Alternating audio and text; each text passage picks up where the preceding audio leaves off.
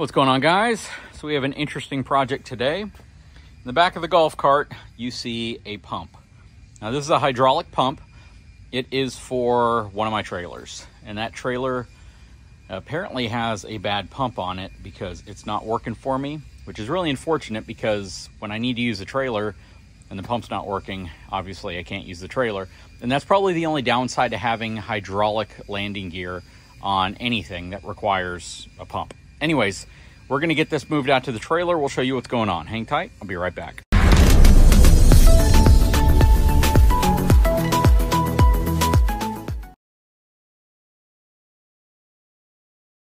There we go. Got everything I'll need. And hop in the golf cart and head over to the tilt deck trailer. It's not too far away, but since I'm carrying a bunch of stuff with me, definitely makes it more convenient to have everything with you, especially when I have to carry the pump over there and then take the old pump out. And here we are. Okay, so the problem we have going on, and you always got to make sure you don't have any wasp or yellow jacket nests that form under here.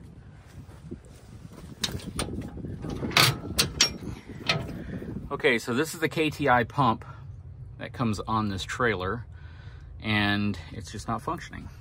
So won't go up or down. Now this is a two-function or two-way pump, which means it's electric up and electric down, mainly because the landing gear need to be able to retract off the ground. If it were a one-way pump where I could simply raise the trailer up by extending the landing gear, then I would only be listening for really one click in the motor to turn on.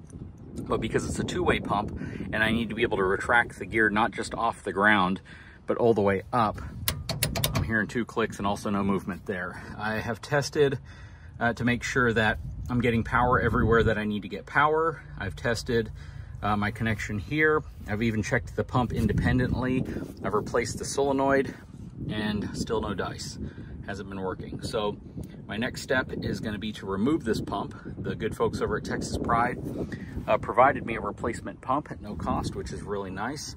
And I hear that they do that for a lot of folks. I hear that they absolutely step up to cover any type of issues with their trailers. I've experienced that, even though I haven't really had many issues with my trailers. But this specific unit is definitely one that's been giving me a bit of a headache. So we're going to go ahead and disconnect power. Make sure that we don't have any opportunity here to damage or short out any of the new equipment.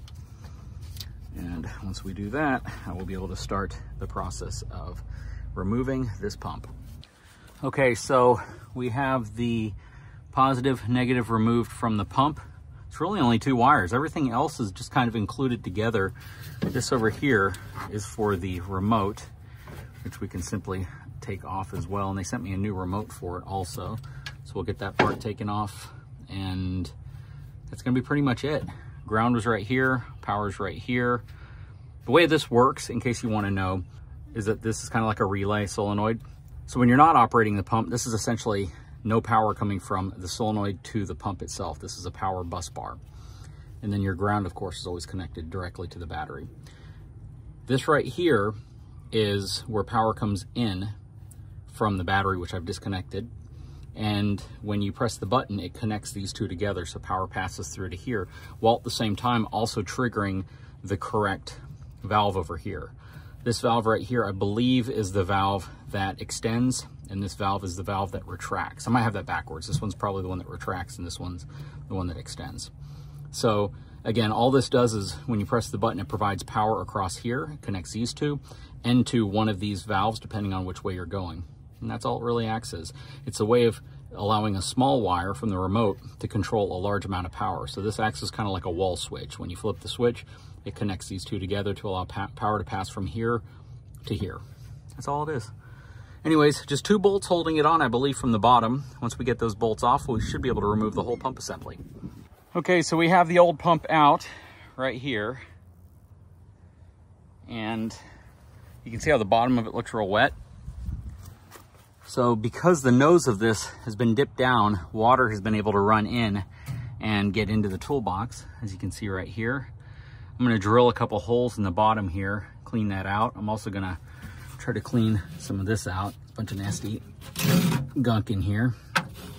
So we're gonna do our best to get this space nice and clean. And again, put a couple drain holes in here so we just don't have to deal with this problem again. Okay, so used my nifty scraper.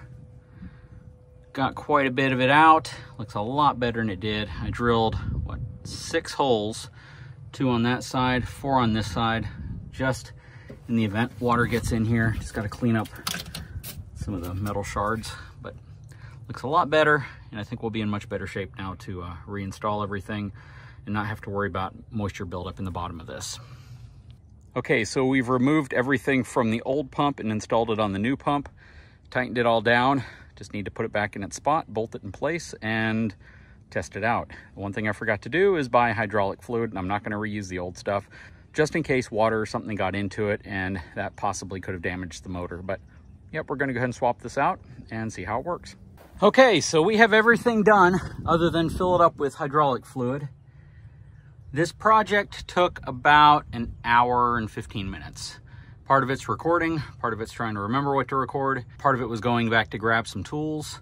It's not a very difficult project to do, but you have some tight quarters to work in here, and some of these hoses aren't very flexible, so you have to move things around until you can kind of align it properly to tighten things back on. That probably took the most time.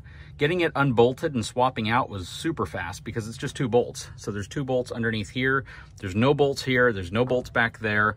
I guess the fluid itself doesn't weigh enough, and there's not enough jostling for it to really be an issue. The bolt size is 9/16. I've got everything wired up. We have power going to it. It works. I already tested it just to make sure it would come on. I don't want to test it any more than I did until I put fluid inside of it. And there is a fill mark on here. I just have to remember where that fill mark is because it was somewhere on the side right here, and it told you when it was full and when it was empty, kind of like coolant in a car. And I, for some reason, can't remember where I saw that. So I'm going to hunt that back down. Other than that, though, this was a pretty quick install. I'm just going to fill this thing up with some fluid as soon as I can run to the store to go get some, and then we'll test it out. Okay, so we have just filled up our hydraulic fluid to the fill level, which I found in a picture when I had the pump on the side of the trailer. We're gonna put the cap on.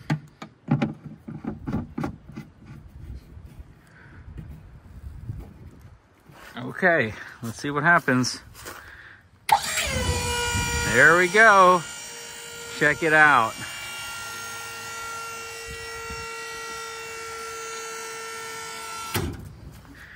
That's exactly what I want to see. That is working perfect now. And again, when I lower it, you're going to hear it.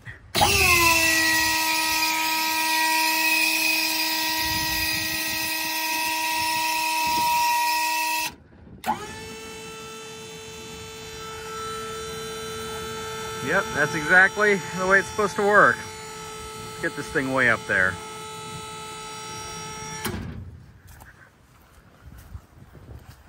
Check that out. This thing is so convenient when it comes to loading certain types of equipment and then being able to hitch it up to the truck super quick because of this hydraulic system. But when your hydraulics go out, when your pump goes out, when you're having a problem with your hydraulics, it is not as easy and it is not as useful anymore, because that typically means your system is no longer going to function, or at least you won't be able to hitch to your trailer. Perfect. It's a little loud, but that's exactly the sound I want to hear right now. I'm super happy and ready to get this thing back to use, because you know, when you look at a trailer that you want to use and you can't use it because of something like this, it really bums you out. Anyways, I want to give a big shout out to the folks over at Texas Pride Trailer, their service department in particular, for getting me this replacement pump. I've heard nothing but really good things from them, from customers who've used them and purchased trailers in terms of their customer service. So that's one area that, just like a tractor or anything else you buy, the service oftentimes is the make or break it part of it. The fact of, you know, do you get good service and how quickly can they get stuff to you, and does it fix your problem? And in my case, I am ready to go again. Love it.